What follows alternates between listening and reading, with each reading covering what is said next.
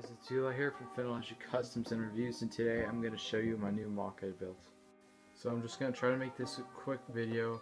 Hopefully it's not going to be as long as the other ones, but yeah, I'm making this because I know some of you guys prefer when I actually go over some things of the MOC. So yeah, let's get into it. So starting out with the water, actually the first thing that I did of this MOC was build some of the rocks, of course, but I also built a sandy area inside of here. It's a little bit hard to tell, but in person you can really see it, and I think it works really well. It looks for a really cool effect. Before it was all just this regular stud piece, but I didn't have enough to cover it up, and plus I was just prototyping. And if you want to see pictures of me building MOCs and things like that, I guess you just head over to Instagram, because I post updates on there and things like that. So I built a whole bunch of coral and plants, stuff like that underwater, rocks and all that base. And also I was working on this one little area, I don't know what you would call it, but you see these and I based this off of the Zen garden. So basically I wanted to make a Ninjago MOC, something a little bit different from what I normally do. And yeah, so I made it Zen garden themed. I made a lot of the sand green for the bridges, not too much sand green, but just the right amount, I think. This MOC was really fun to do. One of my favorite MOCs I've built. I like including the frogs in a lot of my MOCs just kind of for fun, things like that. So I ended up doing that, made the bridge. And this design for this fence I've done before in another MOC that's kind of themed inspired, so if you want you could check that out. And then I ended up going for this stone snot technique where I mixed in sand green and other pieces in here. And it's kind of a tedious technique, but it's definitely worth it. I had to redo it several times by trying to figure out how to make this work, because at first this was going to be a lot lower and it's going to be drowning in the water, so I had to change that up, of course. So looking down, this is cool. It was completely not planned or anything, because I thought the clear looked really well, because for a foamy rushing water look, that you see in the water.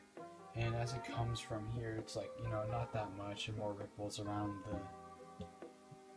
the fish in the water, and that actually makes sense. And then going down here, you can see more of the darker 1x4 pieces and trends. And I actually had to use that, otherwise this would not be able to work. So that pretty much saved me right there, because there's nothing to attach to on the sides right here. So there's tons more of these 1x2 pieces in here that I had to use, and it completely makes sense because this is where the rapids are getting stronger around here. And then there's a cool rock and had some pieces splashing up over it, and I just had to build around what I already built. So yeah, one of the main things you see in Zen gardens and such is just stones here and there, because it's not really sand. I mean, it kind of is, but it's more of fine, coarse, not to be an Anakin, but you get the idea. It's more just ground up sand. And then I had some more of the stone, sort of rocky structures in there. So yeah, I thought that turned out well. Here is probably my favorite single detail of the entire MOC. I put just some of those 1x2 flat tiles in there to make it more of a carved wall with stone bricks here and there.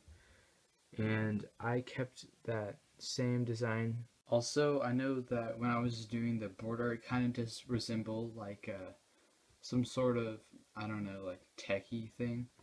But anyways, I still think it works really well for this MOC, because the Ninjago, even Samurai X over here has mechs and stuff, and it's all technically advanced and all that sort of thing.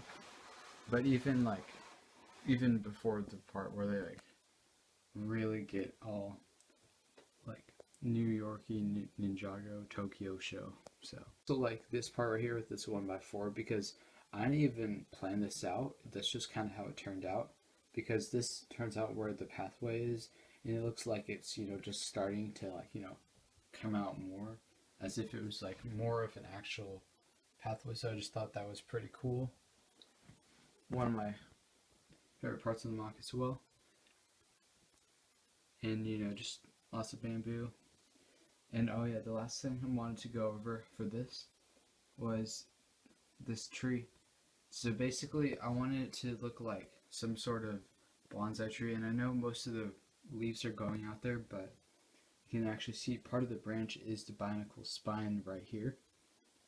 So I did that, and then I also have it bending, and I used some of the red studs that I got from the Sarlacc pit with the holes in them, and it blends really well with the leaves.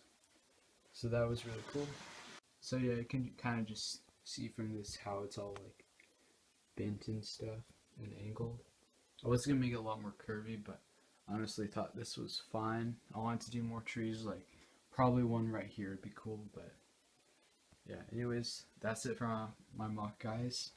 Hope you all enjoyed, found it entertaining, and so thought of saw some cool designs that you liked and want to use in future MOCs. So yeah, thanks for watching, guys. Stay tuned for my next upload. See you soon.